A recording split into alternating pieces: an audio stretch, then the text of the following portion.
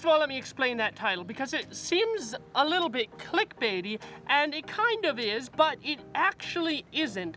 And the background for that title is that about a year and a half ago, there was an entire slew of videos that were all "I am not Peter McKinnon," people sort of defending themselves from the accusation of, "Oh, you're just copying Peter McKinnon." But in this video, I wanted to say I am copying Peter McKinnon in a lot of the things I do. And I wanted to tell you why I'm doing it, and the fact that I think it's a good thing.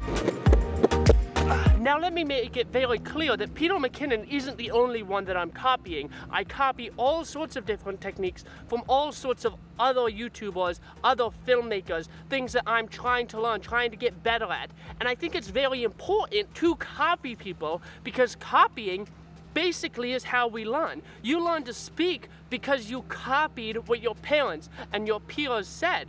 And I think it's so important that we don't mistake copying for plagiarizing. Just because you're taking concepts from someone, which is very important and developed, doesn't mean that you're plagiarizing them or taking anything away from them.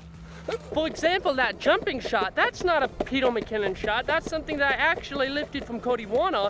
And what I do very often is I look for different aspects of people's films and I try it out in my own video. I try so many things out. If you go back to my older videos, like back when I started doing it, it was all straight up influenced by Peter McKinnon, Matty Hapoya, and DSLR Video Shooter. But as I grew, as I expanded my knowledge base, I started doing stuff like, I started skateboarding. I started doing more like just sort of jumping around and not always having to have transition shots. And I've sort of developed my own style to where you can see the influences of practically everyone that I watch on a regular basis, but my style isn't exactly like any of their style.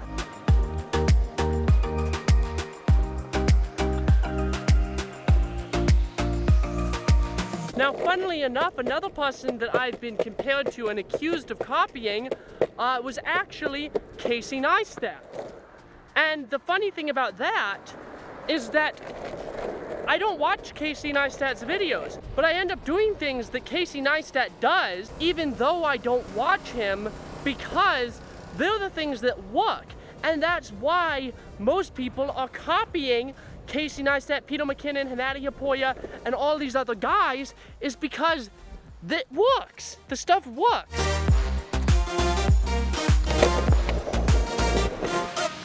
Originality doesn't exist anymore. Everything has been done before. So inadvertently, no matter what you do, you're kind of going to be copying someone in pretty much everything that you do. My opinion on that is not that it's a bad thing. That's a good thing. Copying people is actually good. And something to think about copying is that when you copy something from someone who's successful, you're copying something that works. When someone like Peter McKinnon, who's very successful on this platform, is doing things like slow motion, speed ramping, it's because it works. It captivates and retains people's attention, and people want to watch his content. And so learning these things, learning what works from people who have already made it work is not a bad thing, it's a great thing. It's like the old adage, learn from someone else's mistakes so you don't have to make them. Well, learn from someone else's success so that you can succeed too. Trying new things and seeing if this would work for your style to adapt to the type of videos that you want to do, I think it's totally fine. In fact, I think it's great. I mean, if you think you're going to develop your style being completely original, get over yourself. That's not how humanity is. That's not how the world is today. If it hadn't been for Peter McKinnon doing slow motion, I wouldn't have even really known that it existed. Something that I found out recently is that I don't have time to do tons and tons of travel shots. I have a job, a wife, kids. There's just not enough time to spend hours and hours on every video filming lots of cutscenes. I like doing that. I enjoy it. I'm gonna do some when I leave this area right here.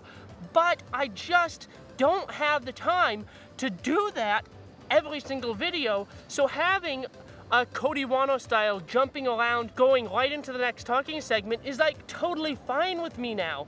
And I've developed something from a way that not even something he taught, but just something that he did that has helped my videos get better and helped me be more consistent and be able to put out even more content.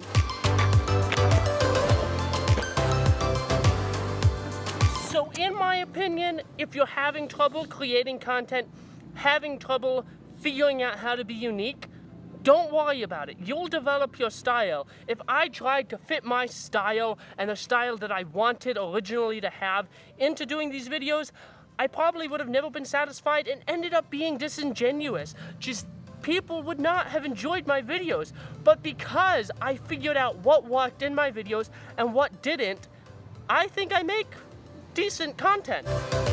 My battery's almost dead. I gotta wrap it up. If you enjoyed this video, why don't you give me a like, subscribe to the channel for more content like this. Keep an eye out on Cody's channel because he got another video featuring me coming soon. Cody Scott, not Cody Warner. People were actually confused with that 2 videos ago, so sorry about that. Cody Scott. I'll link him in the end screen and maybe put him in the description if I remember. Thank you for watching this video, and I'll see you all in the next one.